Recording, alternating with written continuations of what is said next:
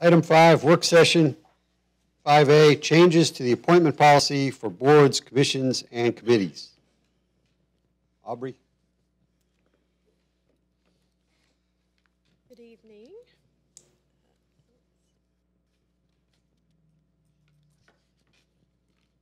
Oh, here we go.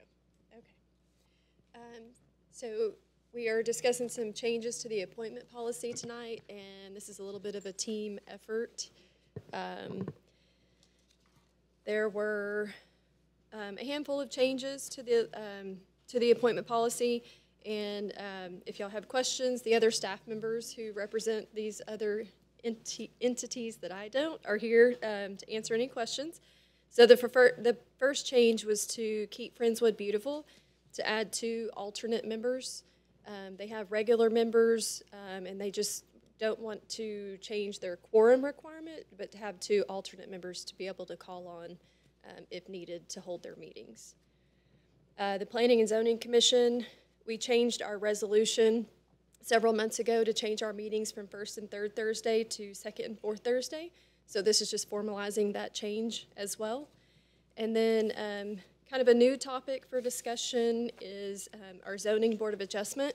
Currently, we have 5 regular members and 4 alternate members. And there was a suggestion to possibly change to 7 regular members and 2 alternate members. So just a little bit of background on, let's see. I'm going to go over the other change, and then we'll get into ZBOA a little bit more. The volunteer application on page 1 was to add a line with city, state, and zip. Page 2 is to remove election worker as an option to check off. And page 4 was replace the word may with will, since it's now required and added prior to appointment at the end. Will what? Background check. Okay. Okay. Thank you. So let's see. Do y'all have any questions about Keep Friendswood Beautiful for James Toney? No questions. How many there? members they have? 21? 20? Nice even. And then, so planning and zoning, that one's already kind of done. Any questions about the volunteer application? Okay, so ZBOA. Currently, state law requires that the board must consist of at least 5 members appointed for 2 years.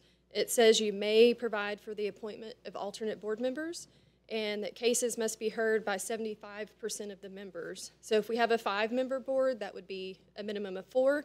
If we had a 7-member board, that would be a minimum of 5. I did go look at some other cities just to see where other cities are at. The most common seems to be the 5 regular and 4 alternate. City of Plano has 8 regular members and 2 alternate, and the city of Denton has 6 regular and 3 alternate. So the Planning and Zoning Commission, these requirements are actually in the zoning ordinance, so P&Z is going to have to look into this and make a recommendation. So if y'all are supportive of investigating this change, then we can commission the Planning and Zoning Commission to research and make a recommendation. But if y'all just want to leave it as is, I just don't want to waste Planning and Zoning Commission's time. They have other things to do too. So just kind of wanted to get some feelers for some things tonight.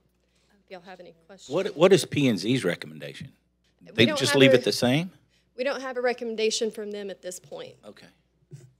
So that kind of leads into my question. What did bring this about in the first place to cause this to actually be on the agenda or on our work session? What was discussed? With respect to the Zoning Board of Adjustment, it was a council member's request or suggestion to look into appointing, and not calling Councilmember Rocky out. Over here? But in regard to the attendance and the frequency of certain alternate members sitting at the dais, I believe was the impetus behind this. And don't I recall, ZBOA meets less than anybody. I mean, we would go years without a ZBOA meeting. They usually meet at least 3 or 4 times a year. Most recently, it was Construction Board of Adjustment that has not met in years. Oh, that's the one. Yes. Okay. Yeah. Okay. Yeah, my reason for recommending it is it was, even with 4 alternate members, they sometimes were not being able to have meetings. So one of the things about doing this was the alternate members, some of them would be really good on the whole thing. And I think what we're going to have to do is, if we go to 7, which I think we should do, we should make it very clear that you got to attend. You know, they get plenty of warning, weeks and weeks of advance warning. And the other thing is that when people come up in front of the Zoning Board of Appeals, it's in general their last chance. And you know, it'd be nice to have a full complement of your citizens up here hearing your case. So with 7 and 2 alternates, I don't think they're going to have any problem getting a quorum, and they really should be looking at themselves if they're having that problem. So that was the reason for doing this, because the alternate membership was just very confusing as to who does what and when they were on and when they would get called. So with 7 members plus 2 alternates, needing 5 to establish quorum, any of the 9 count, an alternate can fill in. And why do we need to wait on P&Z to make it? Sounds like a good plan. Just the way our ordinance is written, it requires Planning and Zoning Commission's input on zoning ordinance. Yeah. We'll bring. I have some more information about ZBOA to bring up in the next section of my presentation. So. Okay. All right. So, like nod heads, yeah. All right. We'll look into that.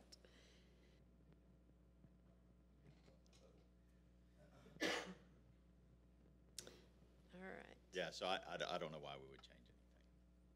I mean, I don't know. Making boards bigger does not guarantee a more frequent quorum. It doesn't. I don't know that it changes anything. So, I mean, doing things just for the sake of doing them. I mean, and I get it, right? I mean, the goal or the intent is to get a quorum more frequently, and I appreciate that and understand that. But I think if you volunteer to be on one of these boards or commissions, that you should take that seriously, and that's you know, a duty that you fulfilled. So I think changing it from 5 to 7 doesn't change that responsibility. I mean, we certainly don't have anything to hold over their head to make sure that they show up, other than, removing them from their position if they don't make it so many times, which I know we've talked about doing in the past on other boards. I just don't know that this does anything, so why spend the time and energy at P&Z and spend the time and energy up here? It doesn't make sense to me. That's my opinion. All right. Well, talk to P&Z, see what they say. Maybe they'll agree with John. It's the same number of members, right? It's 9 members. We have 5 and 4 alternates now. We'd have 7 and 2. It does still 9. It drives up the quorum number, though. But I agree. We ought to be holding these people's feet to the fire, and if people are not showing up, we need to reappoint different people. Yeah. Did ZBOA make this recommendation too, or just Steve? No, they have not weighed in on this. Oh, okay. Yet. Have you had a meeting, Phil, since you've been appointed? No, They haven't not called yet. you yet. We will be having one soon because we need a new chair and vice chair. So that's Oh. on the list of things to do soon. Better show up, Phil, or else you'll be the chairman. Don't. Yeah. The Rotary, a long time ago, if you didn't make the meetings in enough time, you got a goat delivered to your home. And I know that for a fact because I had a goat at my house, and I played with it for a whole week and had a great time when I was a little kid. But we could always get a goat and bring it to their house and tell them they're going to get to keep the goat for a week unless they show up. Any other bad ideas? All right. Okay. Yeah, it's still early. Okay. Okay, so that'll just piggyback into the next portion of the discussion tonight is the development regulations. And again, just looking for input. Planning and zoning has to weigh in on most of this, but we're just looking for guidance and direction at this point. So another topic is ZBOA authority. As far as state law allows ZBOA to do administrative appeals, which is not necessarily, but if one of the city staff, usually building official or city planner, make a decision that a developer or somebody doesn't necessarily agree with, they can appeal to the Zoning Board of Adjustment. We've not had an administrative appeal that I can recall in the last 12 years. Special exceptions is another allowance by state law for ZBOA. And this is the particular section of our ordinance that is very, very detailed. We go into permanent special exceptions, we go into temporary special exceptions, and there's criteria for all of those items. State law doesn't have any criteria. They just say ZBOA can hear special exceptions. And so our ordinance is a lot more strict and detailed than state law. And then as far as variances, we also have a list of findings that the ZBOA has to basically check off in order to approve a variance, which again is not in state law. So our proposal is to consider making our ordinance just be consistent with state law. I did look at a few other cities, and basically they just copy what's in state law, and they're not as restrictive as we are. So if nobody has any major objections to that, we can have the commission look into that as well and make a recommendation on that. Again, it's in the zoning ordinance, so P&Z has to make the recommendation. And who brought this recommendation? This was brought up by staff mainly. This followed a previous zoning board of adjustment case in which a particular item had gone back and forth a couple of times, and there were a number of opportunities for the item to be approved, but the commission didn't feel that their authority was broad enough to approve it. Okay. And this was an effort to allow us to have some more flexibility from the zoning board of a commission. So this would make that whole process. It would give them the opportunity to make a decision that made sense within the parameters of state law that didn't quite fit our ordinance previously. Okay. Possibly keep us out of court because ZBOA didn't feel like they had the authority to allow something that, so they basically, in the particular case that we're talking about, without going into details, they followed exactly what P&Z had recommended without making, and P&Z obviously has some constrictions on what they can do too. So anyway, we're just broaden their ability to make allowances, if you will, to things, and not make us have to go to court to settle these things. Because once ZBOA rules, they're they're a legislative body that we can't overturn what ZBOA enacts, votes on. So then we're sort of stuck. So if we give them more latitude, I guess, then hopefully we'll see what I'm saying, Phil. And state law does still, like for a variance, there has to be a hardship on the property. But like I said, our ordinance has more items that they have to check off in order to approve a variance. And so staff is okay with us Expanding or reducing the requirements, it sounds like? And the answer to that is yes. And the rationale behind it is if the zoning board of adjustment, P&Z, and council ultimately just continue to reinforce the same rule, then there's really no relief valve. When staff does its review and says it's not in compliance, then that's pretty much what ZBOA then reinforces, which we appreciate it from a staff perspective, but in reality there are instances in which it makes sense for the quasi-judicial board to make a recommendation that doesn't necessarily agree with staff's, but allows for a variance under certain circumstances. Okay. If I'm understanding this correctly, this will be less restrictive, or it'll be the same restrictions as the state is. In other words, we're not going to be more restrictive than the state. So I think I would love for P&Z to weigh in on that one. I think that's probably a good recommendation. Correct. It allows for there to be another body to make a decision that just doesn't continue to uphold the rules as written. It allows for some flexibility. Okay. Good. All The next topic is building codes and fire codes. So we are looking at updating from the 2012 to 2018 International Building Codes and the 2017 National Electrical Code. These codes are, the International Building Codes are published by the International Code Council. All the codes are updated every 3 years. And our ISO rating requires that we adopt codes within 2 code cycles. So being on the 2012 right now, we're going to jump to the 18, just so we don't have to do this again in 3 years. It'll kind of put us a little bit ahead.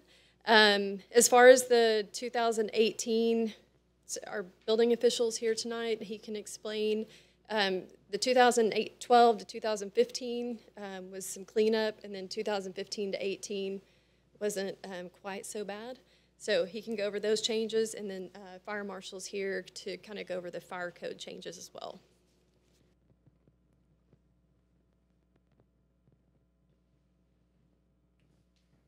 Good evening, ladies and gentlemen. I'm Brian Rowan, the building official. So for this iteration of code, this is kind of the perfect year to go ahead and jump the step to, rather than going to the 15, then into the 18, just because the 15, like I said, Aubrey had said, was kind of a cleanup of the 12. The 12 was kind of our big step on code. 18 kind of clarifies things and makes it a lot more enforceable. It made it actually, many of the items made it easier for the contractors. It just made it easier for code officials to understand it, made it easier for contractors to go ahead and enforce, and gave them far more flexibility. Unfortunately, code's a dry subject, and there's not some wild, exciting things that are changing. A lot of the changes in the codes are bringing in solar is the big portion of it.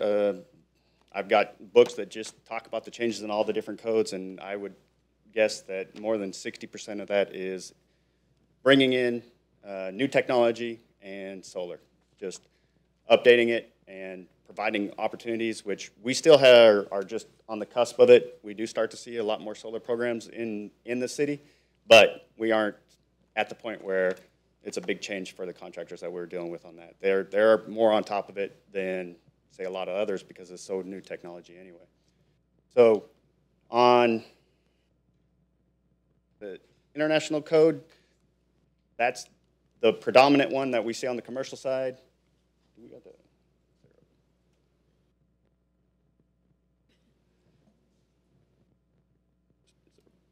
There we go. The residential is, like I said, again, some dry code things that are coming in. It does allow for some more flexibility on some things as far as adding longer cords for the dishwashers, and other than that, it's not anything crazy. Where when we went from the 9 to 12, we did start to see some different changes. These are just things that kind of clean up.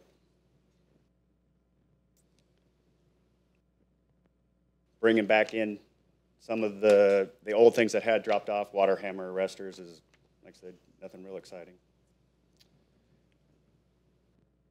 Plumbing code and mechanical code are kind of in the same situation. The International Energy Conservation Code is one of the codes that was the big hurdle that we ran into when we went into the 12. It was very difficult to for the contractors to comply with that. So we started taking the 15 code because it corrected some of the sins of the 12 code already. So a lot of our contractors are already into the 12 and starting to move into the 18 as we've gotten into that point. The electricians, for the most part, they stay to the latest codes. Their TDLR license requires them to be to the latest codes, so most of them are already enforcing onto the 2017 National Electric Code. We're not breaking any new ground here. We are moving into a situation where we are able to kick the can on this ISO, so we aren't going to come back in and keep changing things on the contractors. So that is our goals moving into the 2018. any questions over building codes? I know. It's How many fun. solar inspections have you done this year? I can get you that number, but Ballpark. we are at, I saw 3 solar permits come in this week. So we are starting to see that technology definitely coming into the community. Exciting to see, and it's between the backup generators and solar, we are starting to see a lot of alternate sources of power. Obviously, when we get in these situations with the hurricane, and then also I think we are embracing a more conservative nation. Thanks, Brian. Brian Mansfield.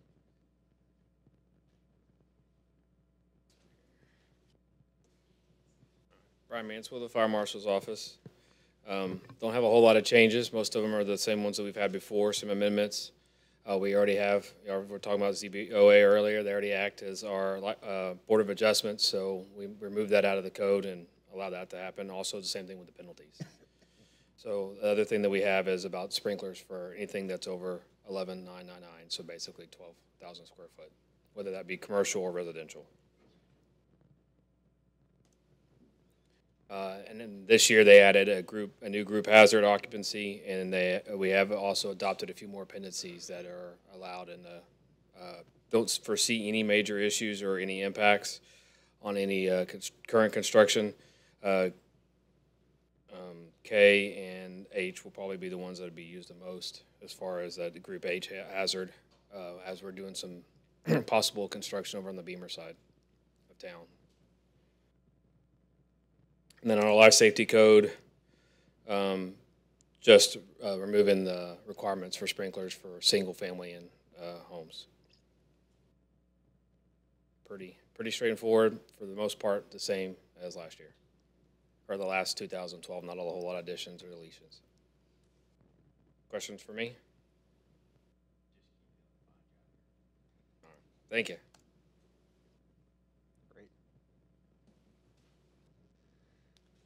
So we are working on the ordinance changes for that, so you'll see that again.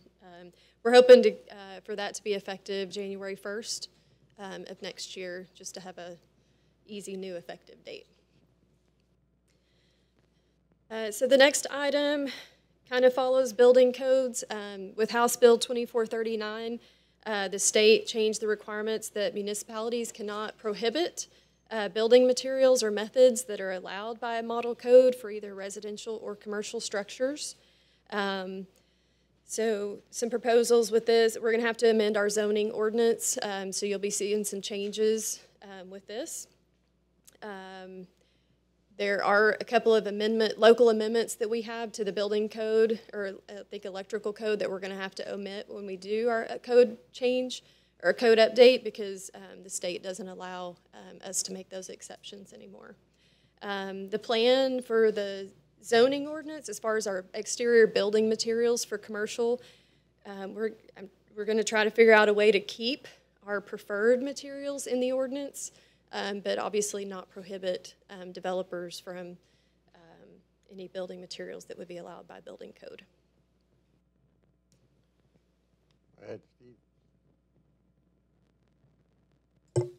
I've had a number of discussions with my neighbor, Dr. Bonin, about this, and he honestly admits that when this bill came through, nobody paid much attention to it, and it sailed through.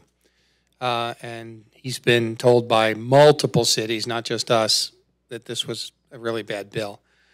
He has said that he would be willing to work with us and bring this bill up and amend it in the next cycle. And I think we probably got a pretty good chance. It originated because one city in the state passed an ordinance that required a certain building material, and there was only one option, Amarillo or somebody, and that's what got this all going. So he's willing, and he's going to probably actually come back and work with us. And I think there's other state representatives, I think, that are feeling the heat on this. So my guess is it'll get amended in some fashion to be a little more flexible for what we use it for in the next session. So that would be 2 years from June. before it could be changed. And that was kind of the intent of keeping all of our wording in there and meeting state law. But that way, hopefully, if it's changed back in 2 years, we can just revert back to what we already have. Right, yeah. Yes. So I was going to ask if, I know we have to be in compliance with the law, but can we give builders and developers our preferred, okay. Yeah, and if they want to comply and agree to, and the market's going to drive a lot of that. I mean, surrounding buildings, you're going to want to blend in. You don't want to be, the only new metal building on 518. So, I mean, that's just not the trend at this point. So our hope is that, that will continue and, that they'll blend in with our, surrounding buildings already.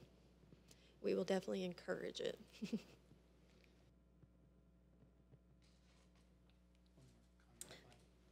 Sure.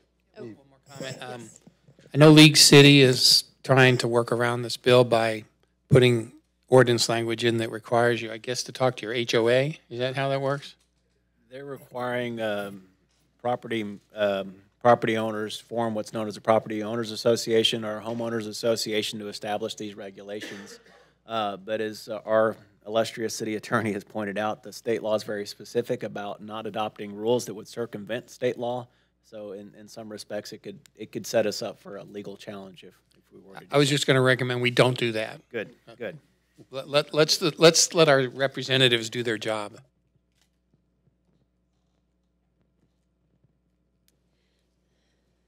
So this is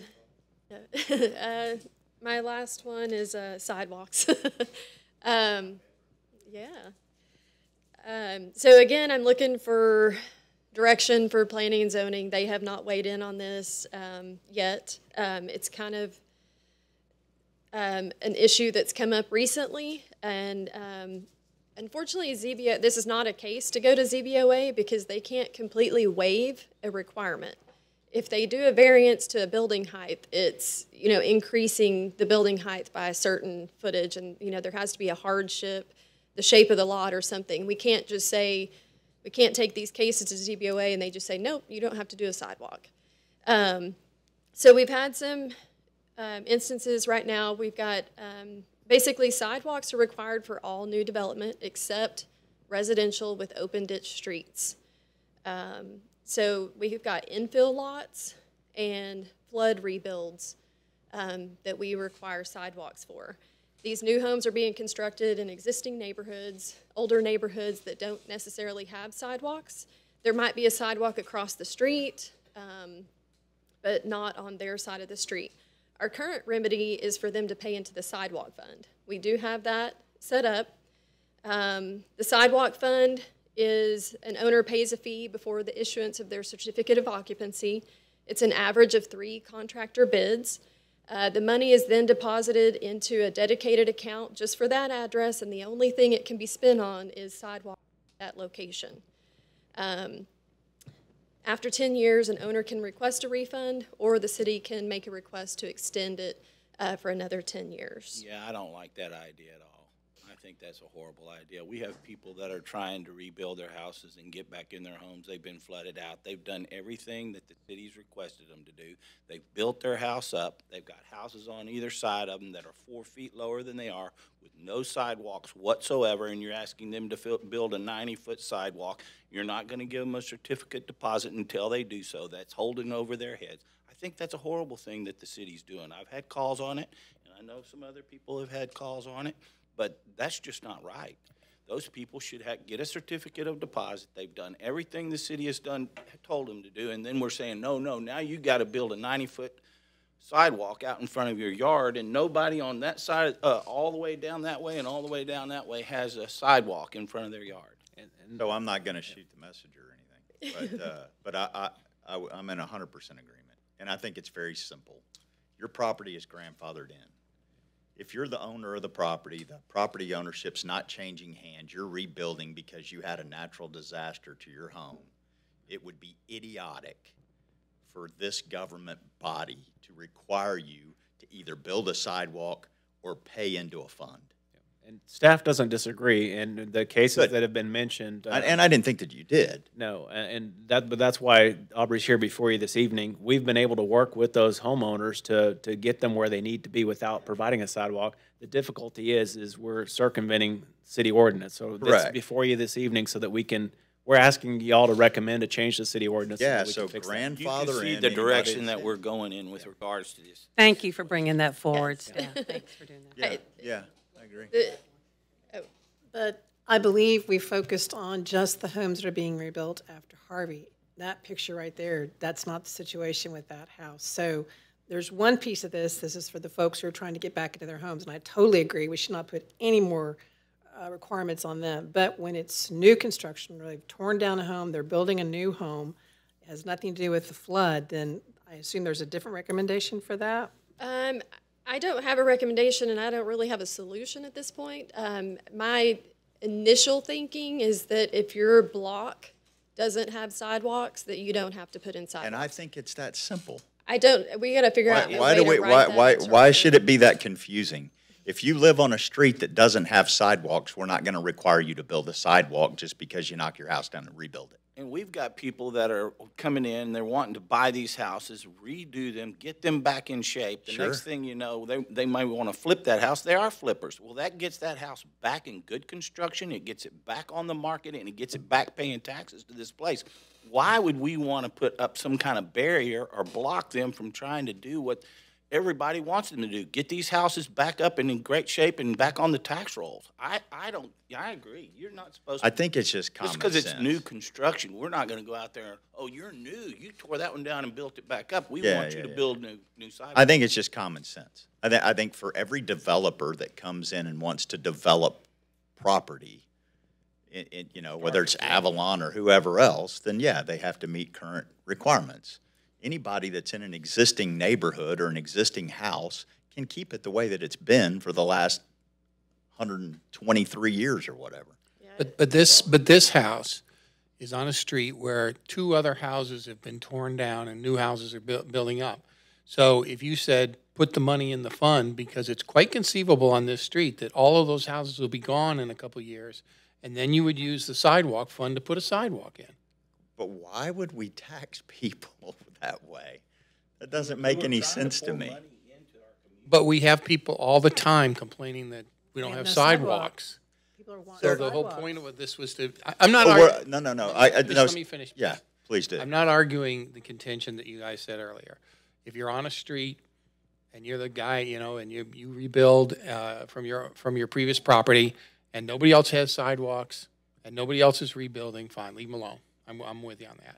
But I'm just telling you, there is an area in between that we need to define, and this is a perfect example of one. That whole street's going to get torn down and big houses are going to get put on it, and there won't be a sidewalk. I don't think that we should hold the homeowner or the property owner hostage by requiring them to do something that's not already there. It doesn't make sense. Like we were going to make Boatwright Marine at Dickinson Bayou at the very end of this town pay into a sidewalk fund at one time. Now, I don't think that he did because common sense prevailed, but this is the kind of out-of-control stuff that we need to eliminate. And so if ever, let's just say, for example, the heart of the downtown, the older homes, for all those people that are building new homes, buying the property, tearing them down, rebuilding beautiful homes there, I am thankful as a city government that the property value increases like tenfold. That's enough. I'm not going to, the taxable value on that piece of property goes from $70,000 to $500,000. They're paying enough in taxes. And then we're going to come back and say, well, if you're not required to put a sidewalk in, then we're going to make you pay into a fund because somewhere down the line, 15 or 20 years from now, we'll have enough money to put a sidewalk in your whole subdivision. That doesn't make any sense. If you live in an area that doesn't have sidewalks, you shouldn't be required to have a sidewalk put in or to pay into a fund. It just seems like it doesn't seem that complicated to me. I would just like to throw out there that Steve's hitting on a point that is, I think we need to consider. This area right here is actually a transition. You've got business on one side, you've got residential on the other.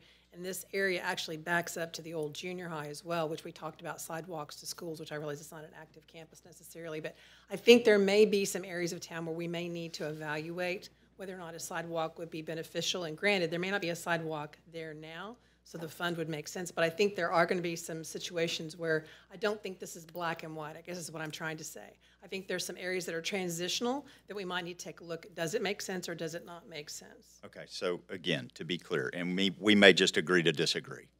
My point is if it's a single-family residential property and it does not have a sidewalk, the government should not require them to put in a sidewalk because there's some members in the community that want sidewalks.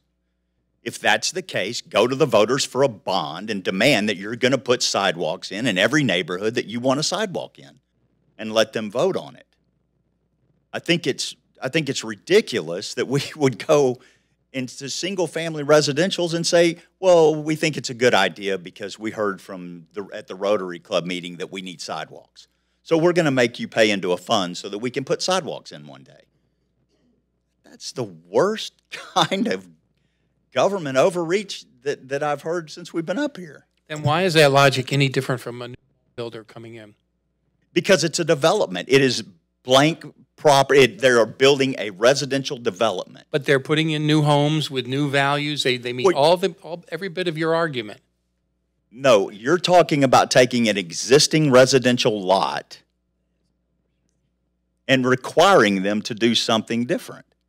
We've had this argument. I don't know if you were on council at the time, but we had the argument with the building codes, right? That if you added on to a building, so let's say, for example, you have a metal building downtown, right? And it's 10,000 square, I don't know, 5,000 square feet warehouse, and you wanted to add 2,500 feet of office, that the whole entire metal building had to come down and be up to code. That was actually an argument when I got on council 9 years ago. And we said, no, why would we do that to the individual and punish him for improving his property? It didn't make sense. Well, this seems very similar, in my opinion. Now, some of these, to Steve's point, are going to be safety issues down the road, I guess, through these transitions. Will those be further evaluated by another, is that going to be a committee evaluation, something that'll evaluate? I see there's a sidewalk across the street on this one. Did that person put that in voluntarily, or? So that sidewalk was installed back when that particular roadway was built and then rebuilt. It was maintained. What I would suggest is the impetus for this originally was the flooded homes that were torn down and rebuilt, and it didn't make sense putting in a sidewalk that didn't connect anything. Obviously, there's multiple opinions on council. Let us run this through P&Z and bring a recommendation to you. We're wholeheartedly agreed from staff's perspective. We don't want to force a home that was torn down because of Harvey and rebuilt to put in a sidewalk to nowhere. Maybe give some options for consideration that may meet everybody's opinion up here. I'm saying that somewhat tongue-in-cheek. That I don't know how likely that is, but I think we're all in agreement on two ends of this argument. The Avalon, you guys are going to put sidewalks in. The home that was destroyed or rebuilt because of Harvey, there was no sidewalk there before. We're not going to come in and say, oh, we're sorry your house was flooded and you got to rebuild. Now you got to put a sidewalk in on top of it. Somewhere in the middle ground where the gentrification of a neighborhood, where people are coming in, buying maybe multiple lots, putting up big homes.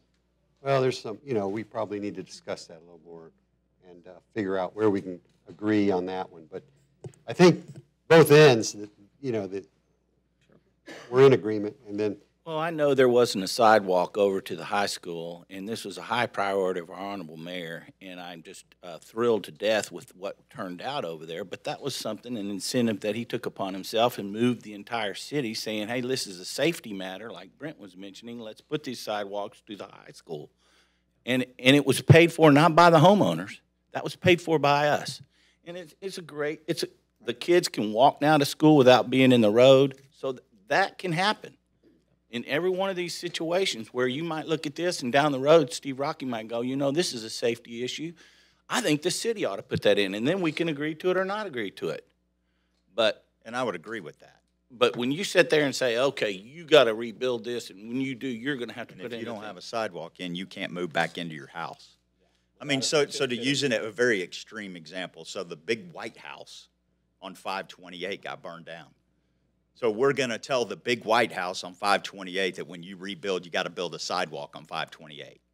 That's a ditch. The current code, that's an open ditch, so they wouldn't No, I be know required, that. but I yes. know that. But if you're going to make these guys do it, that was an extreme example. If you're going to make these guys do it, then, you know, what's next? No open ditches, and we're going to start making those people put in sidewalks? I mean, And I will add, the Planning and Zoning Commission is passionate about sidewalks as well. And for instance, the Vergata Commons development, they requested to pay into the sidewalk fund, and the commission said no. You know, we need sidewalks. And so they figured out a way, and, you know, we're getting sidewalks over there. So I think the commission, I think they have, you know, good thoughts. We'll pass on your thoughts, and we'll see if we can get a good recommendation for you. Thanks, Aubrey. Just for the viewing public, no homeowners have been kept from moving into their home. So I understand this is a concern. We need to figure out a solution, but everybody that's built a house has been allowed to move into it. Thank you. Thank you. Okay, capital project update. I would like to reintroduce council to our new Director of Engineering and City Engineer, Hill Arias. He is here this evening to give you all his first capital improvements report. Y'all seem feisty tonight, so good luck, Hill. Yeah. I feel like a Price is Right contestant coming down all the way, taking the long way over here. Come on down. Good evening, Mr. Mayor and council members. I'm here to give you the brief update to our capital improvement projects that we have ongoing at the city right now. If at any point you have any questions, please feel free to interrupt me.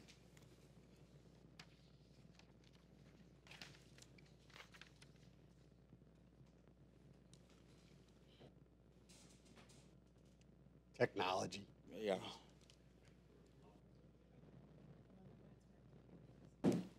There it goes. Okay, the first thing I wanted to share with you guys is the completion of the construction of restrooms and the pavilion at Old City Park. City staff conducted a final walkthrough on September 24th, at which time we determined that the project was substantially complete.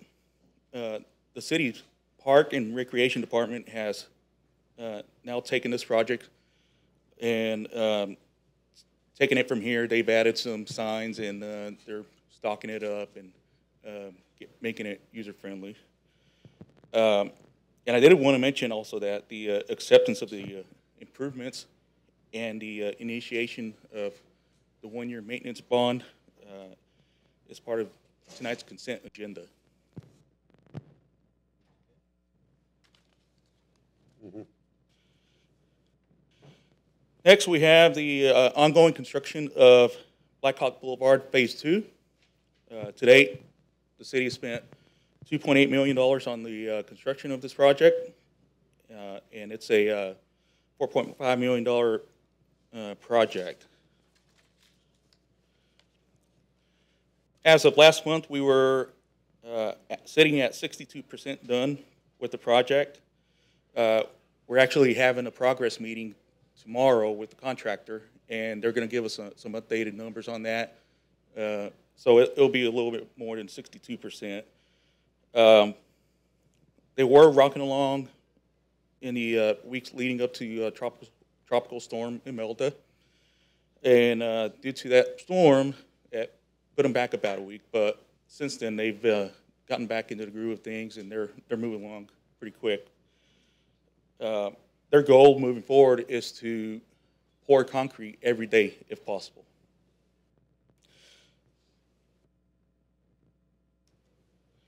And we will be getting, along with the completion percentage, we will be getting an updated schedule from the guys. And it'll give us a good indication as to when we might be able to expect the project to be wrapped up. But right now, I'm saying it's probably going to be in the first quarter of next year.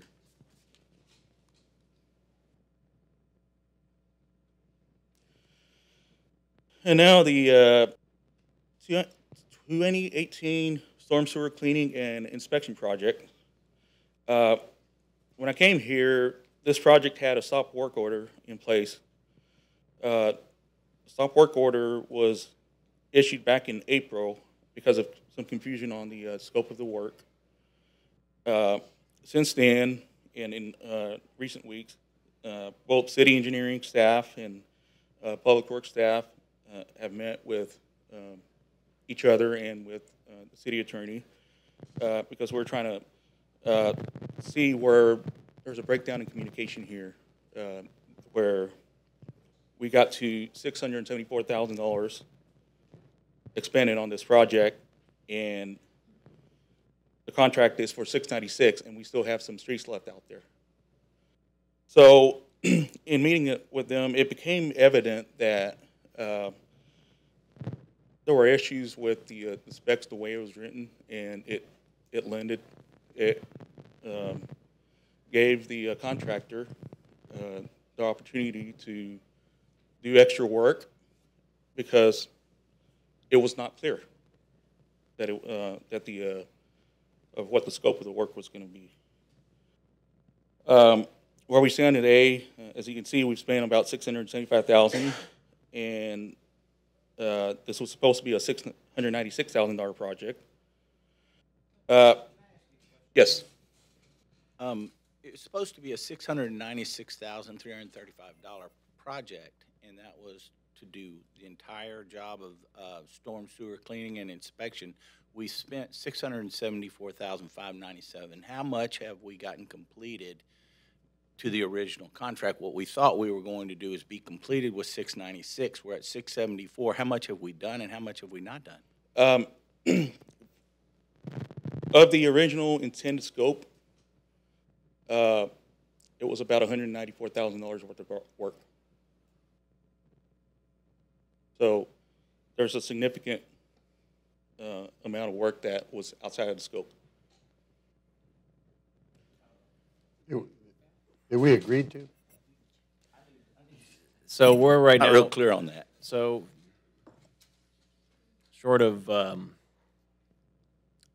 speaking ill of any previous employees, we've had some issues that they had approved certain line items, things related to this contract that had left the project incomplete, but approved the contractor to do more work than we intended. So we originally had $196,000 of work done, no, contracted for, but they billed us $674,000. No, the original contract was for the $696. So we didn't have $194,000 for this project, and we've expended $674. Okay. The total project cost was $700,000 from the get-go. Okay. The concern is that the contractor did work outside the scope of what was originally intended, doing ad alternate items that were things that were helpful but not necessarily a requirement. And so, correct. And so what we're doing right now is we're going back with the contractor to try to rectify some of these things. It's unfortunate we've corrected the mistake on our end, but we're still trying to work with the contractor to get what we initially wanted done and need done completed. What percentage of the work that we initially wanted done has been completed, regardless of the cost? Of the work that we wanted done, that's been completed, it's a little over 50%, between 50 and 55%. We can work out an agreement, and we're in the process of doing so with the contractor to maybe make this a multi-year approach to get everything completed. Unfortunately, this was an effort that's done after Tropical Storm Harvey, and it hadn't been done on a routine basis, not to the degree that we did following Harvey. My recommendation with council, much like everything else, is that we do this on a 5-year cycle continually, that this is not a situation that the storm sewers are left without it being jetted out and cleaned of any silt or debris that builds up over time until the next storm, but that it's done routinely. I did want to add also, Excuse me. Yes. The change orders. This extra work was done with change orders, right? Correct. And how much were the change orders for? I mean, individually, were there several of them, or was there just one? Or it was authorization by staff that wasn't an official change order, but authorized the contractor to do some additional work. So it's not change orders, or was it one? It was multiple correspondences, but it wasn't an official change order. Okay. So of the work that's been done, was it all needed to be done? Is that what I'm hearing? It was needed to be done, but not to the extent to supplant a previous item, a previous street or two that we needed to get completed. So it wasn't as important as what we wanted to get completed. We've corrected the issue with staffing. We have a whole new department associated with this, and we've put some new players in place to monitor these things so that we don't have a similar issue reoccur. But as he'll get started, he's coming across some of these things that we're. And this was something that, you know, I came in and I immediately realized, man, this is going to be a uncomfortable fix here. What kind of mess did I inherit here? But the contractor has been good here in the recent past couple of days to communicate with us. And something that we've done is we have sent to them a request for a cost proposal. This request contains in it the streets that had not been done that were in the original scope. And not only that, we gave them quantities so that we can get a good, accurate number back. Previously, they didn't have quantities. They had streets, what they had. So in my opinion, it's a hard stop at 696. Correct. And you guys bring any additional requests back to us. And that's what we're doing. Okay. With the solution on how to fund it and how to make it fit the budget. Correct. Correct. I guess at that point, we'll prioritize what needs to be done and how to go out and figure Correct. out where the money's going to come from. And this contract was intended to be a once and done finite work activity. My recommendation is for it not to be a once and done, and that it's done systematically on a continual cycle, just like you would go cut a ditch.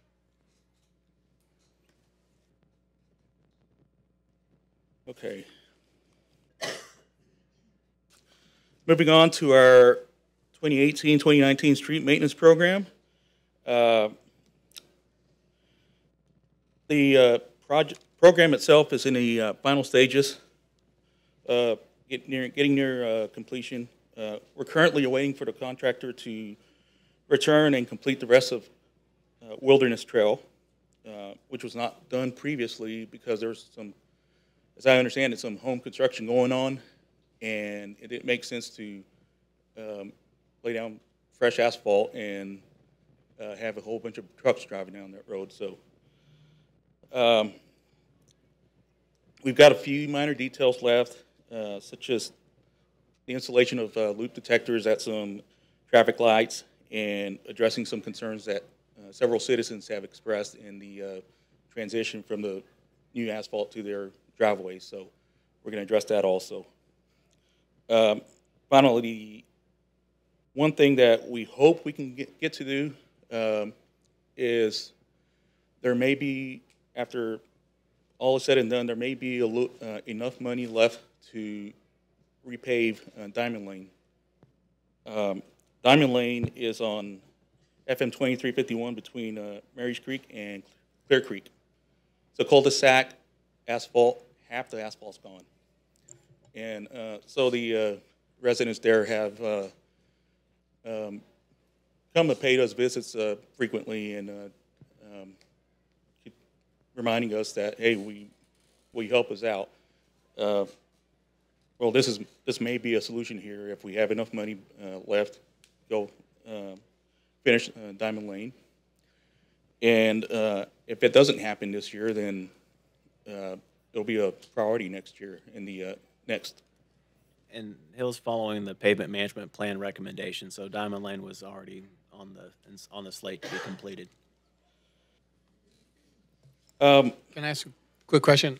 Mo, you know this better Spreading probably. Oaks. West Spreading Oaks. Yes. Yeah, is that one done, or are they going to do something to clean it up? They're further? supposed to come back and redo that roadway to address some of the anomalies associated with it.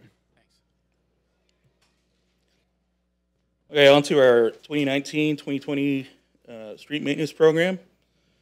Our projects coordinator, Bria Whitmire, and she's sitting in the back there. I didn't tell her that I was going to call her out, but she's a licensed engineer like myself. Between she and I, we're working on the specifications for this project and hitting the ground running. She's using the IMS report that the city has previously gotten and going through that and then seeing where all repairs need to be made. And in the meantime, I'm going through the specifications, reading it line by line, and making sure that what it says in there meets state law starting early in 2020, if weather allows. The next capital improvement project we have coming up is the rehab and remediation of lift station number 23. This is a lift station that is located at the intersection of FM 518 and Oak Drive. The project will address several issues that have been ongoing with the lift station itself. The most noticeable issue is how hydrogen sulfide has taken a toll on the facility. The interior of the wet well has a significant amount of pitting, and due to a large amount of inflow and infiltration that this lift station receives, it can get backed up at times, especially after a heavy rainstorm. So this project will address these issues and more. The estimated construction cost is $4 million. The design consultant will be submitting the final plans to the city this Thursday, and we plan on having a bid opening on November the 14th. And with the hopes of awarding that bid in December. Finally, I wanted to share with you guys some of the drainage advocacy efforts that have been we've been undertaking in the past recent weeks. On the screen, you'll see a list of entities with whom the city has met to discuss drainage issues from small to big. The city has been represented by some combination of Murad, Stephen, myself, and Renee at some of these meetings here.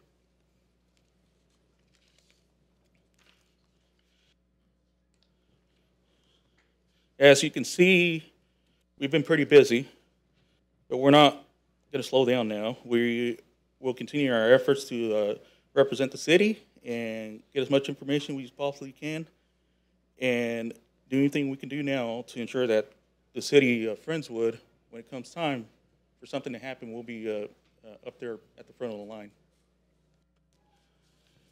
And finally, I wanted to make a note to you guys. We do have the job opening posted for a Deputy Director of Engineering and Projects. And we've been pretty upfront with indicating that we're looking for somebody with a good background in hydrology and hydraulics. And so this person's going to be our drainage guru.